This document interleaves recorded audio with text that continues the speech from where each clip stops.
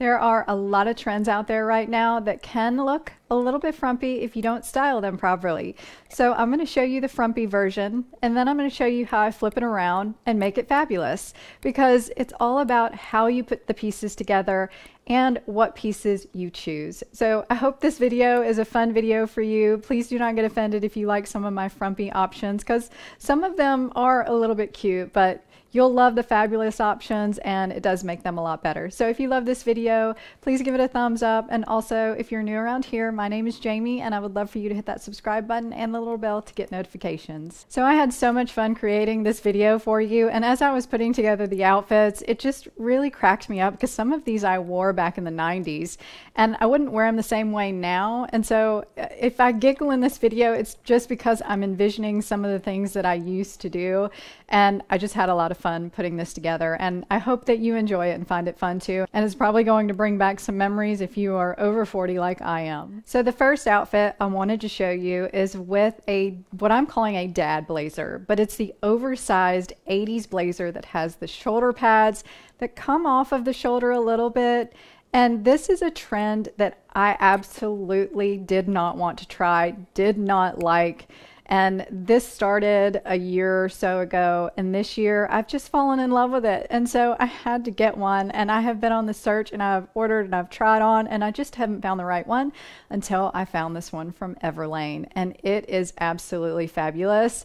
It fits a lot better than all of the other ones that I tried on. It's still oversized, but in this first outfit, it's not pretty. So it looks like a dad blazer. It looks like I just grabbed that blazer out of my dad's closet and threw it on with my graphic tee, my cropped wide leg jeans, and my Chelsea boots. So this is a style that was worn in the 90s. I probably wore this as a long version in the pants, not the cropped version.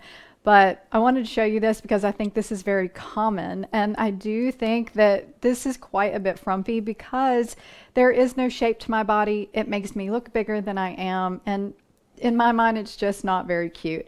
Now all the pieces are cute, but not worn together. So the fabulous version is so good in my mind because all I did was switch out the graphic tee for a fitted turtleneck sweater. And then the jeans that were wide leg crop, I just made a very loose straight leg, and it comes to my ankle. And then I swapped out the chunky boot for the more slim boot. And I just thought this made the blazer look even better. And it just created a very stylish look that I think was a little bit more classic, but a little bit trendy. And so I think you could do a skinny jean with this one as well, but I wanted to do the straight leg because this is a very big trend right now. And I just thought that this outfit was absolutely fabulous. Even with that dad blazer, I think it made it look good.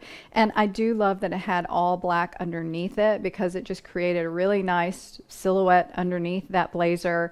And it really put the focal point on the blazer, which I did like. So let me know in the comments below what you think of this one because I thought it was absolutely fabulous. Also, if you guys want a video with me styling that blazer because you love it too but have no idea how to wear it, then please let me know in the comments below. And I'm hoping you do because I would love to do a video on that. This is the outfit that just brought back so many memories for me because I remember wearing a version of this when I worked retail back in the 90s when I was in college. And this version is a white button-up shirt that is absolutely oversized. I have taken it and put it on with wide leg jeans, and I just front tucked one side of the button-up because that is the new trend for tucking in your button-ups. I don't love that, but if you do, I think that's great. When I wore this back in the 90s, everything was just left out, and literally I looked frumpy from head to toe. And I also had on combat boots, John Fluvog combat boots. If you know that brand, let me know in the comments. But I just have some Steve Madden combat boots on now, and they're super chunky, and I love the fabulous version. So let me show you the fabulous version, what I did. So I took a relaxed fit button-up shirt and tucked it in and added a belt that added some color to it. So it's a little slim burgundy belt, and I think that creates shape, and it actually makes me look taller because I also swapped out the combat boots for a heeled ankle boot. So it would give me a little bit more height, and it would actually make the leg of the jean look a lot cleaner as opposed to really baggy. And I also swapped out the bag because I thought it needed a structured bag since everything looked a little bit more structured. So I added my blue Teddy Blake bag that I love, and it just makes the outfit look expensive. And I also added some statement jewelry to just top it all off. So I thought this version was much better and much more wearable by just about anyone. You guys know that the super high-rise tapered leg jeans have been on trend for a while. They're usually called a mom jean, and I wanted to put a pair of these on with a cropped cardigan set because these are very on trend right now, and I see a lot of people wearing this combination and wearing them with chunkier style boots. So I did add my Chelsea boots, and I think these are absolutely ridiculous on me. They look very frumpy. Even though I have a shorter top on, I don't think this works at all.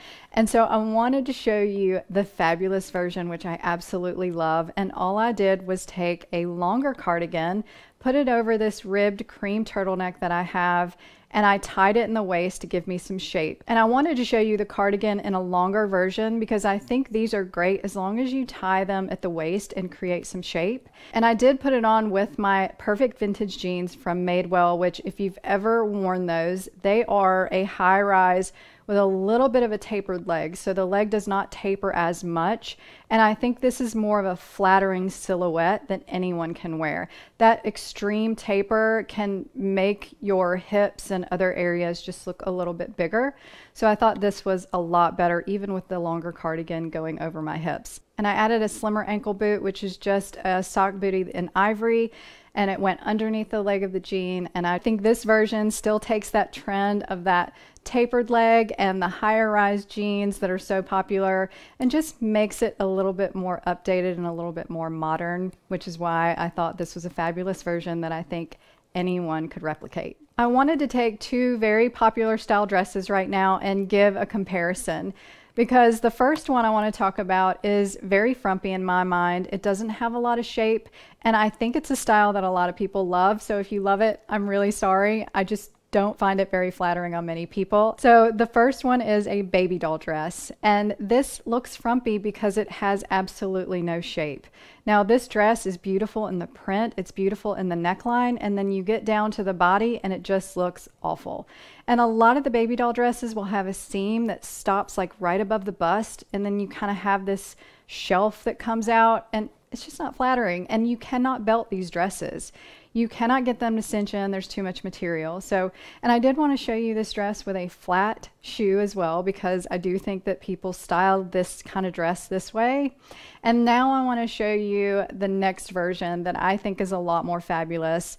And it's the dresses that have the cinched in waist. So you still have that loose skirt and the loose top, you just have a cinch in the waist, and this has elastic that's stretchy. And the great thing about a dress like this is you can belt it because it's already scrunched. So I added a black belt over it, and I thought even with the flats that looked really good. But now I want to show you the version with the heels. So I put on my sock booties, which have about a 3-inch heel to them, and I think this makes it look even better. So you could make the baby doll dress a little bit better with a heel, but I still think all that material and just the oversized look of it just isn't that kind to anyone. The next trend is something that you either love or you hate, and I happen to love it at this point, and it's a shacket. So you can see that I have a shacket on in this video, and of course this is going to be part of my fabulous version, so you'll see it here in a minute.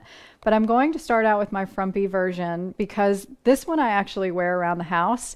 I have never worn it out of the house, and I know people wear shackets like this, so I wanted to show it to you.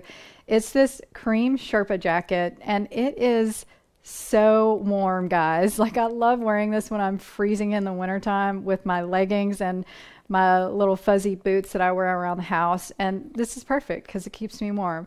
But I've styled it here with a black turtleneck to try to make it look good, and then I stayed with the light jeans because I was going to do the ivory ankle boot and thought that would work, but the ankle boot is way too chunky. I thought it would balance the shacket, but it doesn't, and the skinny jean is just way too skinny. So this is a very terrible combination and a very frumpy looking outfit to me. So now I want to show you the fabulous version, which is with this brown shacket that I just got from Loft, and I love this thing. And all I did was layer the black turtleneck under it again with the dark jeans. So all of these colors are darker and it just streamlines the outfit.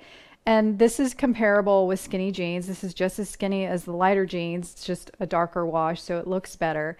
And then instead of the chunky boot, I put on my more sleek ankle boots and just tuck the skinny jeans in. And I love this look. I think it turned out really fabulous. And this Shacket, even though it is as warm as the Sherpa, it's a little more streamlined. It has a very expensive look to it with, you know, it's a faux suede. And it has pockets, which is awesome. And I just love this. And I will really, really enjoy wearing this one. And I think this is a good comparison because you can see that not all Shackets are created equal. So you could actually find one that looks really special and really good that could last you for a long time, because I don't think this trend for the fall and winter is gonna go anywhere. I hope you enjoyed this video. If you did, please give it a thumbs up. I had a lot of fun making this, and I would love to know if you like seeing these comparisons. And I hope no one got their feelings hurt, because this is just in good fun and just to help you think about how you can make some of your outfits look better. So if you want to check out another video, I will link one here for you. And if you want to subscribe, you can do so right there. And thank you so much for watching. I hope you have a great day.